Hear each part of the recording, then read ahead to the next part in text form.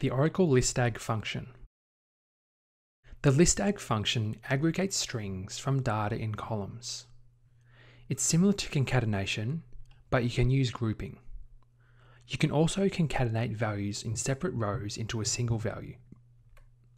The syntax for the LISTAGG here looks quite complicated, but it can actually be simple depending on which way you want to use it.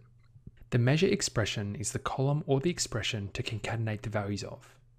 This could be a single column. The delimiter is the character in between each of the measure expressions. The default is a comma.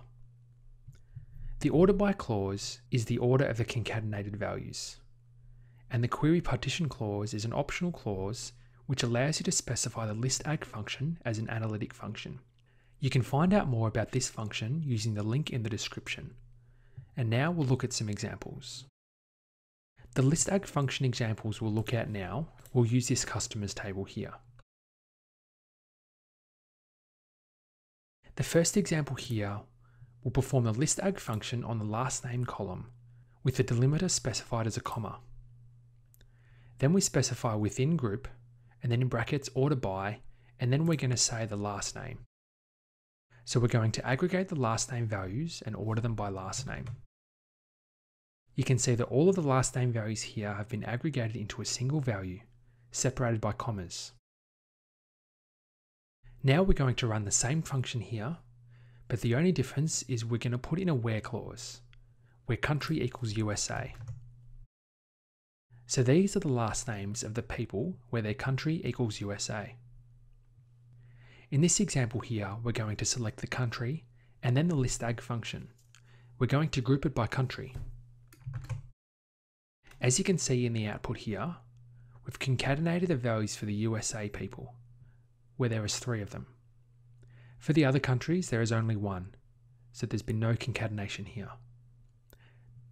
This is a handy way to group values and concatenate them.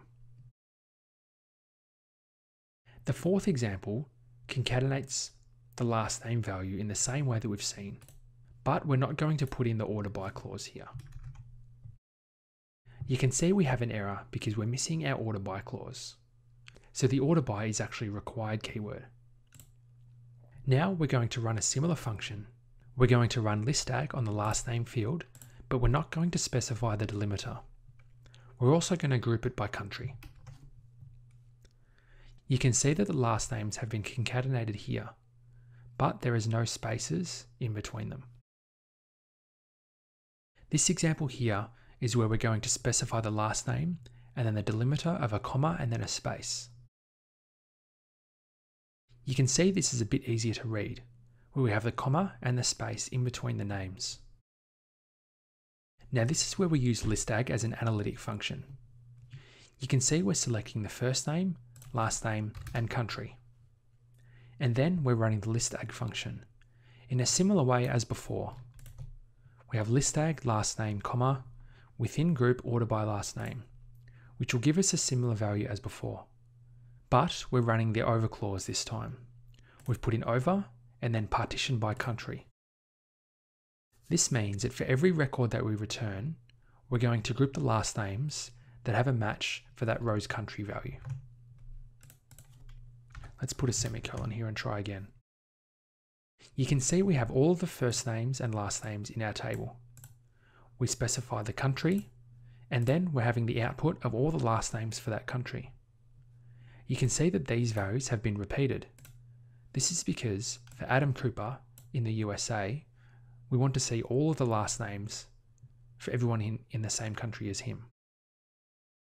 Now in this example, we're running a similar function, except we're going to partition by the last name. As you can see here, there's only single values returned, but that is expected because all the last name values are different. In the final example, we're going to run a similar function, ordering by last name, but there's no group by and no over clause. You can see here we get an error that says not a single group function. This means the query has tried to use LISTAGG as an aggregate function, and we haven't done a group by. Or if we want to use it as an analytic function, we'll have to put in the over partition by clause at the end.